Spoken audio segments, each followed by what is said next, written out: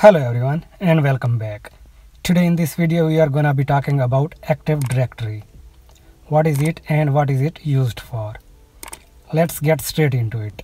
Active Directory is a proprietary directory service developed by Microsoft to manage authentication and authorization of users and devices on a Windows domain network. It was first released in 2000 and installs on Windows Server that enables administrator to manage permissions and access to network resources.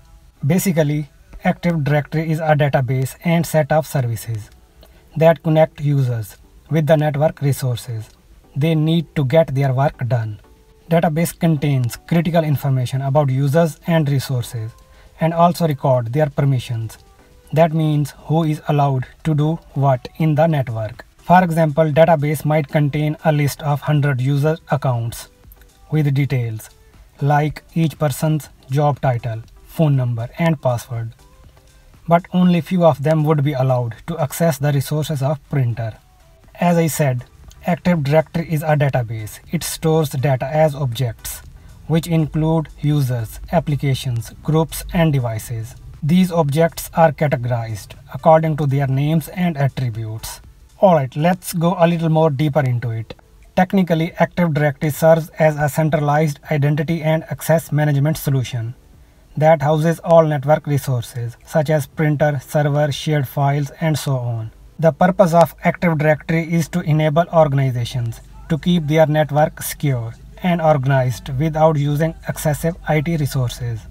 For example, with Active Directory, network administrator doesn't have to manually update every change on every computer on the network. He simply does it once in Active Directory and every computer on the network gets updated. That's why organizations rely on Active Directory to efficiently manage the network. As I mentioned above, Active Directory is a set of services which control much of the activity that goes on in the IT department. The main Active Directory service is Active Directory Domain Services, which is a part of Windows Server operating system. These services verify access when a user logs into a system over the network, because only authorized users stored in Active Directory as objects can log onto the network. For example, Active Directory Domain Services make sure each person is who they claim to be. That's what called authentication. This is usually done by checking user ID and password they enter and allow them to access only the data they are allowed to use. That's what called authorization.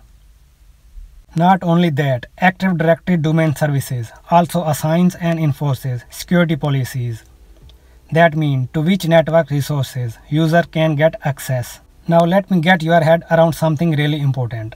Server that runs Active Directory Domain Services is called domain controller. Businesses normally have multiple domain controllers and each one has a copy of the directory for the entire domain. If any change is made to the directory on one domain controller, such as password update or deletion of a user account, is replicated to the other domain controller, so they all stay up to date. Other Active Directory services include lightweight directory services, federation services, rights management services, and certificate services. Let's talk about the structure of data. Active Directory stores information in a hierarchical structure consisting of domains, trees, and forests. A group of objects that share the same Active Directory database is called a domain. A tree is one or more domains grouped together in a logical hierarchy. A forest is the highest level of organization within Active Directory and contains a group of trees. Some important features of Active Directory include schema, defines the classes of objects and attributes contained in the directory. Global catalog contains detailed information about every object in the directory. Query and index mechanism allow users, administrators, and applications to efficiently find directory information. Replication service distributes directory data across the network. Okay, now what are the benefits of Active Directory? Security. Active Directory helps businesses to improve security by controlling access to network resources. Extensibility. Companies can easily organize Active Directory data to align with their business needs. Simplicity. It's easy to create and delete user accounts.